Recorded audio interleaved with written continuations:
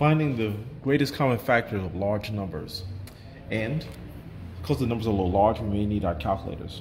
But to find the greatest common factors of large numbers, we need to divide by 2, 3, and 5 essentially.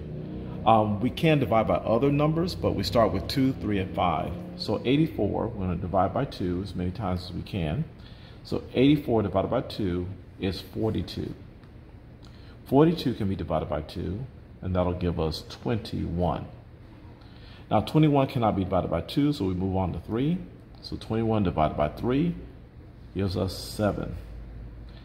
7 cannot be divided by 3, and it cannot be divided by 5, so we'll divide it by 7 itself, and we get 1. Once we get 1, that is our stopping point. So our factors are 2, 2, 3, and 7. So we write those down as 2 times 2 times 3 times 7. Now 102, we're going to divide that by 2, and that's going to equal 51. Now 51 cannot be divided by 2, it's an odd number, but we can divide it by 3. So 51 divided by 3 gives us, let's see, this is going to equal 1 and 7, so 17. 17 cannot be divided by 2, 3, or 5, and it cannot be divided by any more numbers until you get to 17 itself, so we'll say 17 divided by 17 is 1. And so that's our stopping point. So we have 2, 3, and 17. So let's write those down. 2 times 3 times 17. Now, what they have in common is 2. They also have a 3 in common, and that's it. So the common numbers are 2 times 3, which makes us 6, which is our greatest common factor. Now 45 cannot be divided by 2, but you can divide it by 3. So we'll start there. So dividing by 3. Dividing by 3, 45 gives us 1 and 5, 15. 15 can also be divided by 3, which gives us 5. 5 cannot be divided by 3, but it can be divided by 5. So 5 divided by 5 gives us our 1. And that's our stopping point. So we have 3, 3, and 5. So let's write that down. 3 times 3 times 5. That makes 45. And 117. Let's see. I definitely can't divide that by 2, but I can divide this by 3. So let's start dividing by 3. So 117 divided by 3. 3 goes into 11 3 times. So this is going to equal 3. That's going to leave 27 left over, which is 9. So we have 39. 39 can also be divided by 3. That's going to equal 13. 13 cannot be divided by 2, 3, or 5. It can only be divided by another 13. So we'll put 13 down here, and that gives us 1. So our factors are 3, 3, and 13. So let's write that down. 3 times 3 times 13. And what do they have in common? These 3's and these 3's. And so the common factors are 3 times 3, which makes 9. Gives us 9 as our greatest common factor. Okay, 84. 84 can be divided by 2, and that will equal 42. 42 can be divided by 2, which gives us 21. 21 is an odd number, cannot be divided by 2, but it can be divided by 3.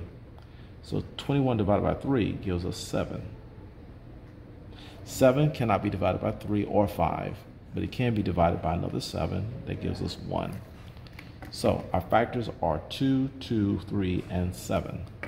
So let's write those down. 2 times 2 times 3 times 7. 120 can be divided by 2. This will equal 60. 60 also can be divided by 2, and that will equal 30. 30 can be divided by 2, and this will give us 15. 15 is an odd number, cannot be divided by 2, but I can divide it by 3. So 15 divided by 3 gives us 5. 5 cannot be divided by 3, but it can be divided by 5. So let's divide it by 5, and we get 1. So our factors are 2, 2, 2, 3, and 5. So let's write those down. 2 times 2 times 2 times 3 times 5. Our common factors are 2 and 2, 2 and 2, 3 and 3. So your common factors will be 2 times 2 times 3, which is 4 times 3, which is 12. 12 is the greatest common factor for 84 and 120. Now, 75. 75 cannot be divided by 2, but it can be divided by 3. So 75 divided by 3 equals 25. 25 cannot be divided by 3, but it can be divided by 5. So it's divided by 5, and that will equal 5. And 5 can also be divided by 5, and that gives us our 1. So we can stop here. So our factors are 3, 5, and 5. Let's write that down. So this is 3 times 5 times 5. Now 100 can be divided by 2. That will equal 50. 50 can be divided by 2, and that will give us 25. 25 cannot be divided by 2. It's an odd number. Cannot be divided by 3, so we'll divide it by 5. So 25 divided by 5 equals 5. And 5 can be divided by 5, and that gives us 1. So our factors are 2, 2, 5, and 5. So let's write that down. 2 times 2 times 5 times 5. Now let's find out what's common. The 5 here is common to this 5. The 5 here is common to this 5. So our common numbers are 5 times 5, which equals 25, and this is our greatest common factor.